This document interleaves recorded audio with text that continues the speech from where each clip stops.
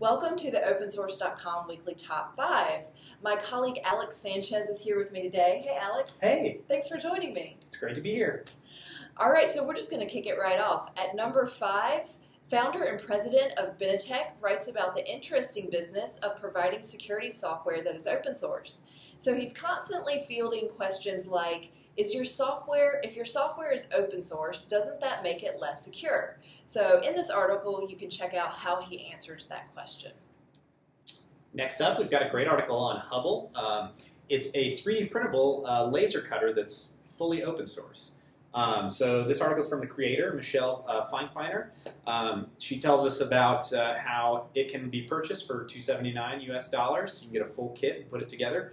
Or you can source the part yourself for less than $100 US and have your own working laser cutter. That sounds really fun. It's really neat. That's awesome.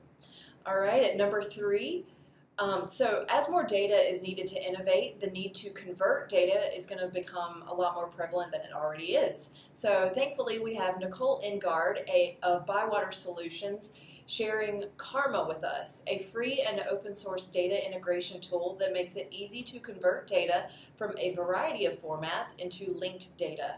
You can hear more about her experience at a workshop on Karma in this article.